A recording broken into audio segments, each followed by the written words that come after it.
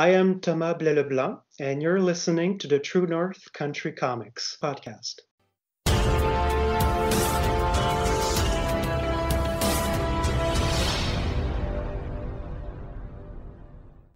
Welcome to the True North Country Comics podcast, dedicated to promote Canadian comic book creators and supporters. It's February 15th, 2021. I'm John Swinimer. You want to drop me a line? You can contact me at john@truenorthcountrycomics.com.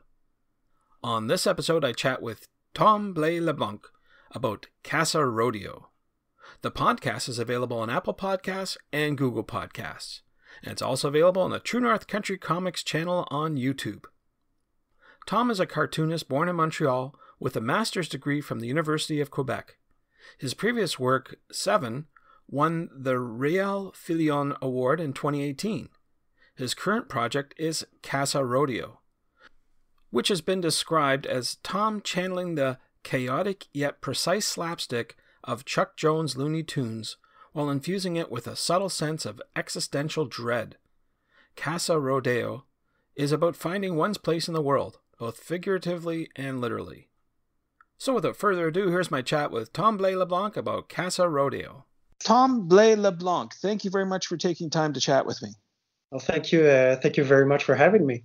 I appreciate your time. So what I normally do to start off the interview is ask the creator about their first comic book. So I'm wondering if you remember, what was the first comic book that you read? Well, I don't remember one specific. I have two that are very like classics for me. So I grew up, I'm still living in Quebec.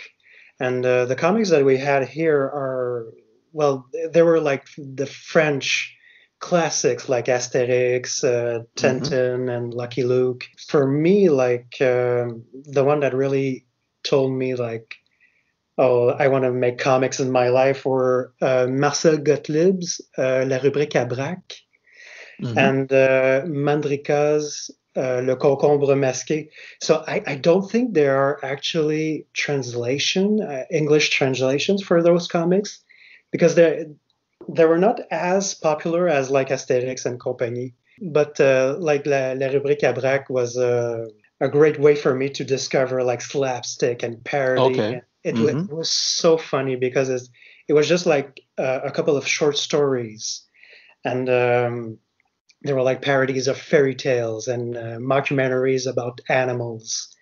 And one of the most recurring characters was Isaac Newton, and the different ways that he invents the theory of I forgot I forgot the theory. Okay. Well. Now, would you find these at the corner store, or where would you find these books? Actually, they were my parents. My parents were big readers during the 70s. So these books actually date from the 70s. Actually, these comics, I used to read them in the school library or something. But the comics like La Rubrique à Braque and Le Concombre Masqué I couldn't find them anywhere, because I think people couldn't tell if they were for adults or for kids. Right. My other big influence, like the Le Concombre Masqué, which is translated to the masked cucumber, was a very absurd nonsense. I don't really know if you can translate this comic, because the words are just nonsense. Even in French, it doesn't make sense. So yeah, those were my parents' comics, actually. So it was a great discovery for me. Sure. No, those are lots of good reading material there growing up and inspiring you then. But I'm wondering, who or what inspires you to create today? I'm still drawn to the old school cartoons, the old Looney Tunes from Chuck Jones, and also Max Fletcher cartoons like Betty Boop. They're so surreal, and for the Looney Tunes, it was my way of learning about pantomime and facial expressions, because they were the way that these characters moved told so much about how they lived. So it was a great learning experience, actually, for me as a kid when I wanted to draw. And My other inspirations are also like old silent films, like Chaplin and Mm-hmm. Buster Keaton. They're short movies. I love the most. And I also draw to Genndy Tartakovsky cartoons like Samurai Jack and his Mm-hmm. most recent Primal, because his use of silence and his use of atmosphere is so well. He can tell a whole story just by atmosphere, and it's so inspiring for me. Also, another one of my inspiration that goes with atmosphere is Frans Mazril, which is a Flemish graphic artist from the early 20th century, which made and he one of his books was is called Die Stadt, which is translated to the city, I think. It's just like illustration, like full pages illustrations of a black and white city that is extremely oppressive, and he and it's very like German expressionism because it's so dark and bleak, but it's got so much style to it. And my last inspiration is right now is Isao Takahata. He's one of the filmmakers. Well, he was. He sadly passed away in 2018, I think. He was one of the filmmakers at Studio Ghibli. Mm-hmm. Yeah, with Hayao Miyazaki. He made movies like Only Yesterday, Mm-hmm.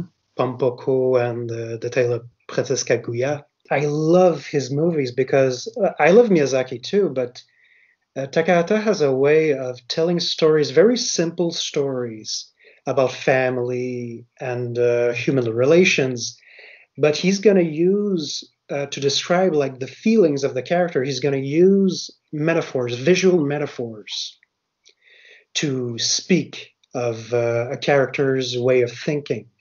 Like if a character is in love, well, they won't say that they're in love. They're just gonna go fly. They just take off. And I love these kind of touches. So yeah, I drone on and on about inspirations, but Oh, that's those good. those are the big ones for me. Sure. Oh, very impressive. That's for sure.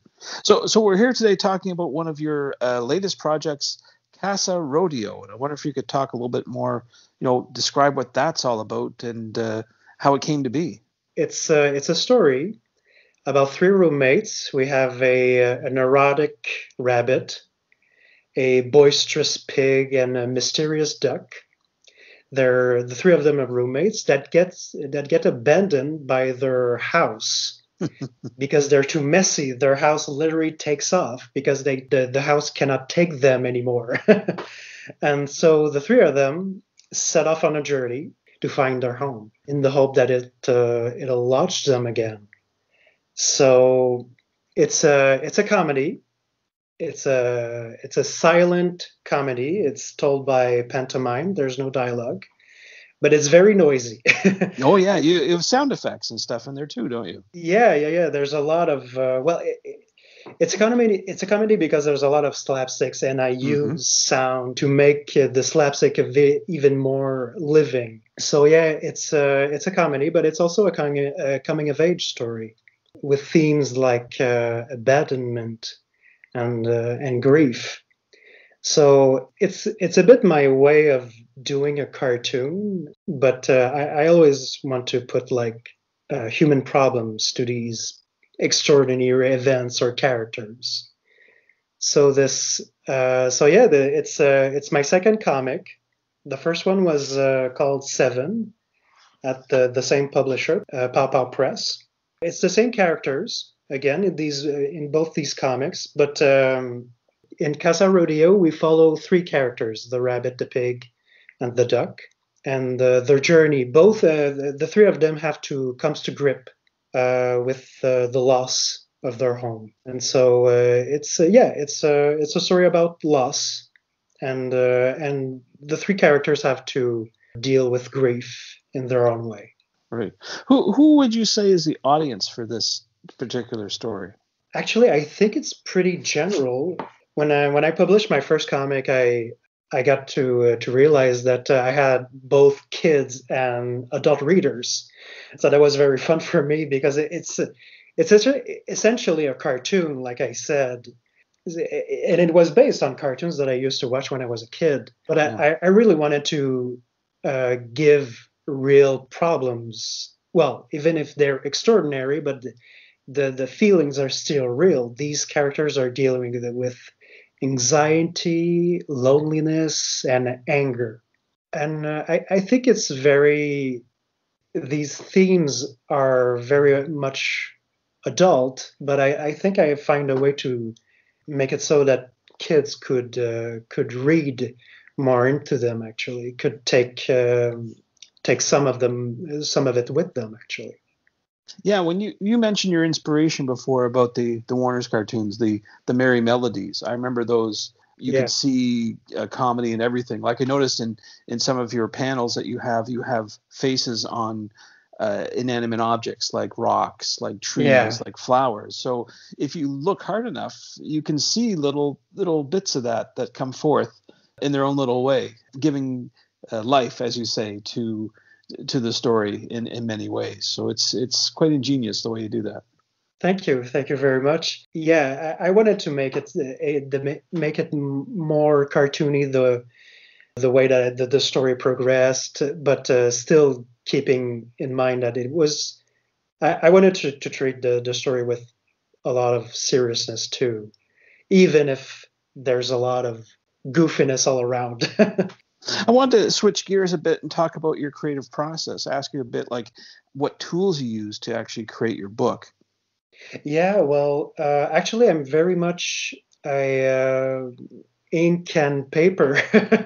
I use black pink to make the pages, and I only use my computer to like clean up the pages, imperfections and so forth.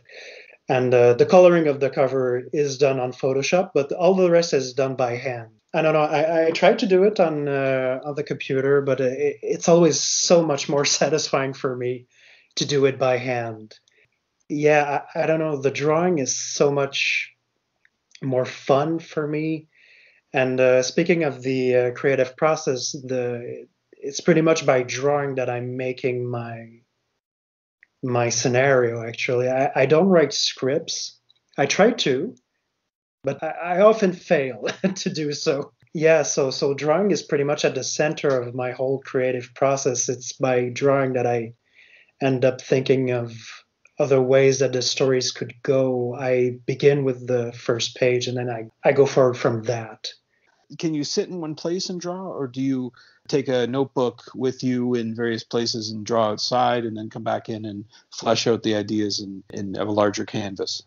Actually, yeah, it depends on the places. I do that, but it's got to be very specific places. Like I'm gonna Hmm. go at a cafe or the library. The library is a great place for drawing because you just go to the comic section and you get all the comics that you like or comics that you don't know, and maybe you'll find something interesting or an idea, and you get yourself a whole bunch of books and you start drawing. I think it's a great place to draw, but drawing outside, I've tried it, but it's pretty hard for me. I like the intimacy.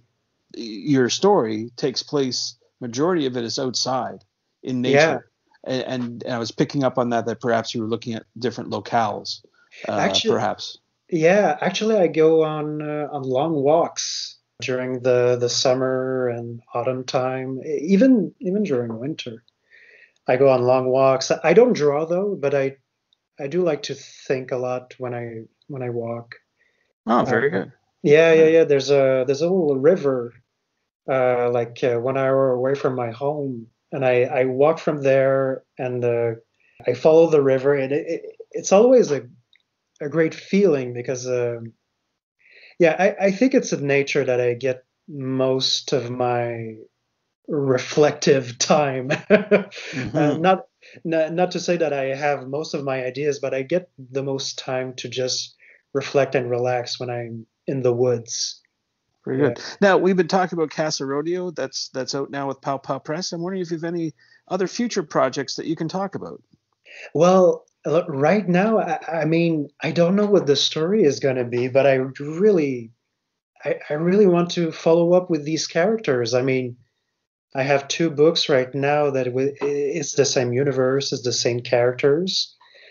I don't know. I really want to try to do another one. I don't know what the story is going to be, but I mean, these are characters that follow me since the end of high school, Mm-hmm. and they're like these three characters are pretty much different facets of my personality. Ah, okay. Yeah. That's And good. yeah, and it's fun to just continue to explore them in a universe that's, well, it's a universe that pretty much anything can happen. It's very absurd, it's surreal, and it's very fun to explore this universe with these characters. And because when anything can happen, well, there's not really any limit to what you can tell. Maybe I'll find a limit, but I haven't stopped yet. It's so much fun to draw these characters still. It's a work in progress. So Well, where do you recommend that people go online, perhaps social media, to find out more about your current work, and where eventually they'll find out more about your future projects as well? yeah, well, I think the best place is on Instagram. You can follow me on Thom THOM underscore illustration. So it's Thom Illustration. That's pretty much the best place you can look for my art and my news for my next comic. Very good. Well, Thom, those are all the questions I have for you, but I'm wondering if there's something I didn't ask that you'd like to get across in this interview. It's a story that took a lot of time to do. It's a story that is really close to my heart, actually, and I hope that the people that will read it will like it. It's a weird story. It's a story also without words. Like I said, it's a silent comic. I'm very proud of it. Thanks to Thom for the chat. You can discover more about Thom on Instagram at instagram.com/TOM_illustrations. And thanks to you for listening to the True North Country Comics podcast. If you haven't done so already, please subscribe to and like this podcast on Apple Podcasts. And please leave a good rating. Also check out the TrueNorthCountryComics.com website and follow on Twitter at True North Comics. True North Country Comics is now on YouTube, so please like and subscribe to that video channel. And please send any feedback to John at TrueNorthCountryComics.com. Thanks again for listening, and come back soon for another episode. Bye for now. True North Country Comics podcast is copyright True North Country Comics, copyright 2021.